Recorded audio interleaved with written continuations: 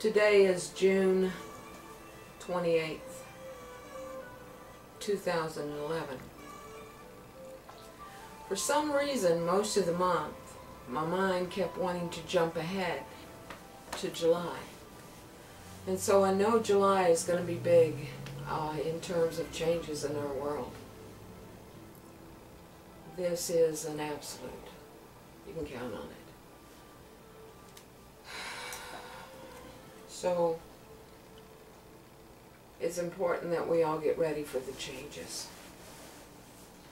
I am a trance channeler, and I have channeled Yahsee, who's a nickname for Jesus, many times.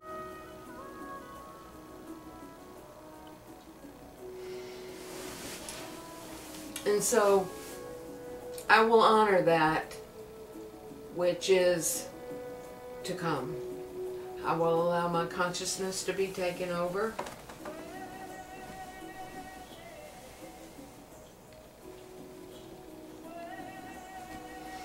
So I ask you to bear with me as my body goes through some changes.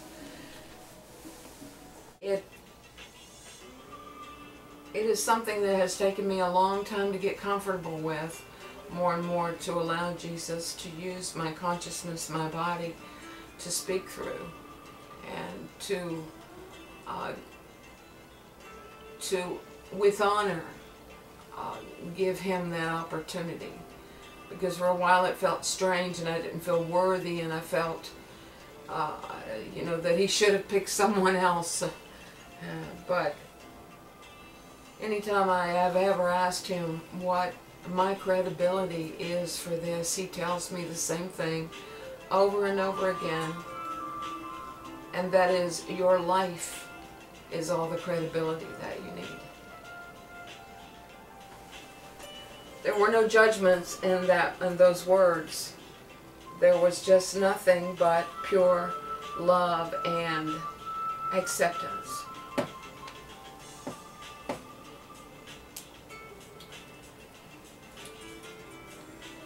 And through this complete, unconditional love and acceptance by Yahsee, my life has been transformed.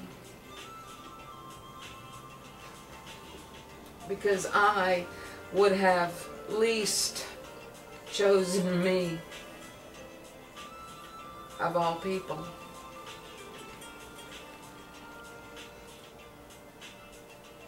To have this honor. And so it is.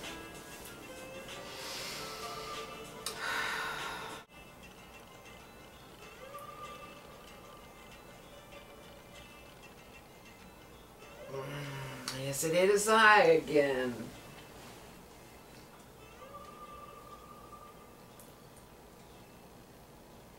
I like this place. And this is where this one sleeps, correct? It is vibrant. It is attractive. I like this, yes.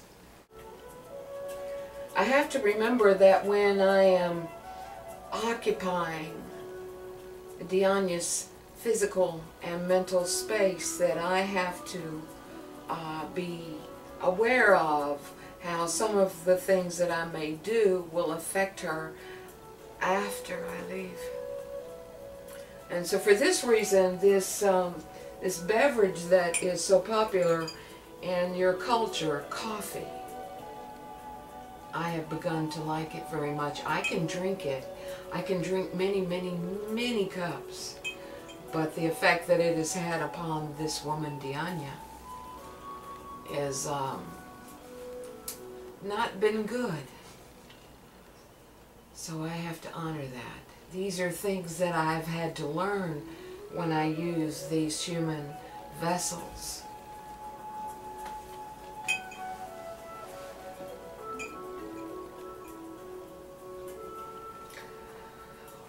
What indeed would I say to you all? What indeed would I say to you all?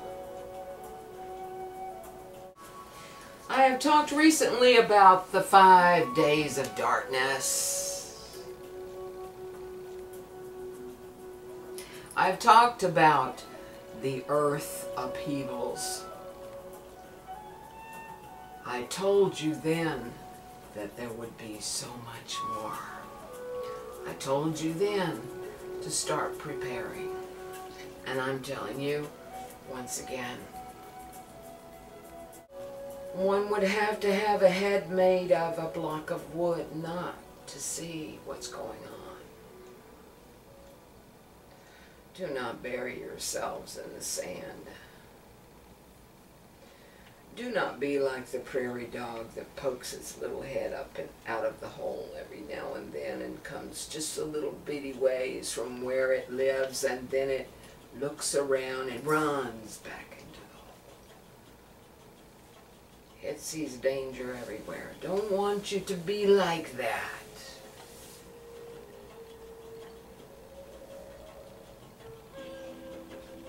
It will serve no purpose.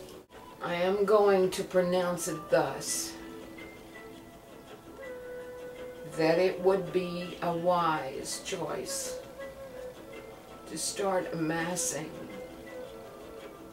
some things that you will need for 4 to 6 months. It is no longer just 5 days. It has moved ahead.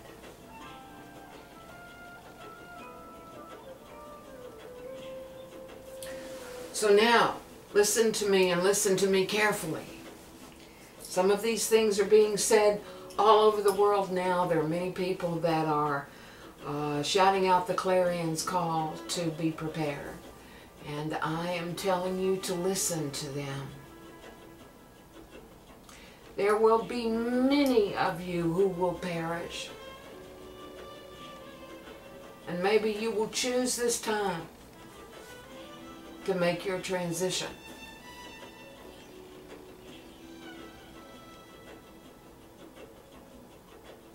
Certainly, if you're tired of living this life, that would probably be a wise choice, because you will not be strong enough to go through the changes.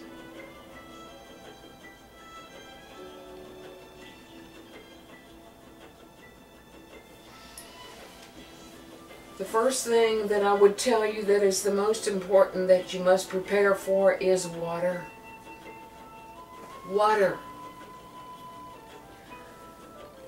Get those chemicals and those filters and those things that you will need to purify your drinking source. There's only so much water that you can store, and after a while you will need to use groundwater and other sources. And the water that falls out of the sky will not be that safe.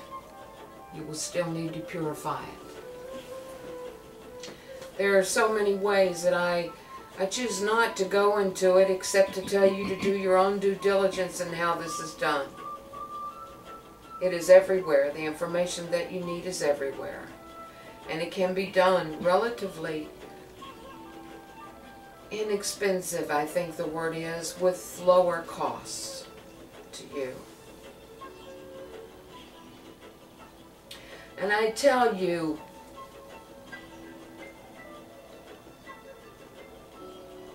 that it is okay to share with your neighbor what you're doing and why.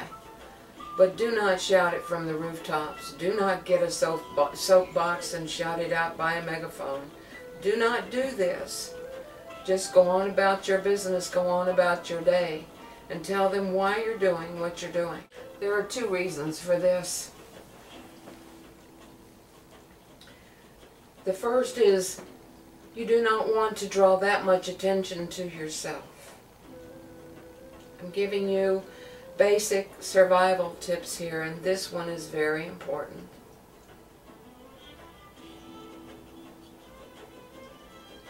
Do not go out there telling the world that you have a basement full of dry goods and that you have this and you have that and you have the other, because they will remember when the time comes.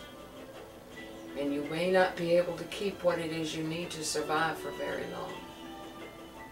If you share anything of what you have, it must be very quiet.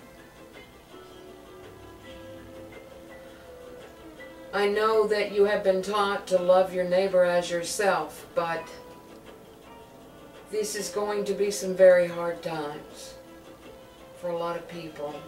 I think you understand what I'm trying to tell you, don't you? There's nothing wrong with being prepared. Is that not one of your organization's motto? Be prepared.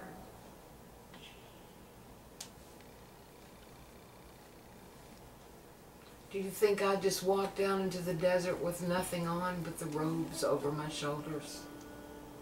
No, we had water skins and dates and nuts and just all different kinds of things that were prepared for us to take with us.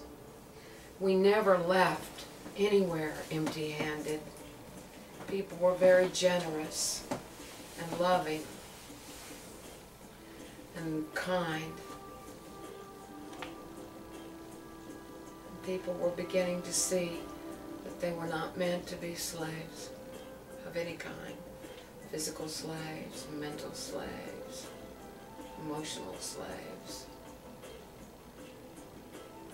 They were beginning in that time for the very first time to understand about their divinity. That was a threat of the worst kind, and still is a threat of the worst kind to anyone that wishes to take away your power. They don't want you to feel and know your own power.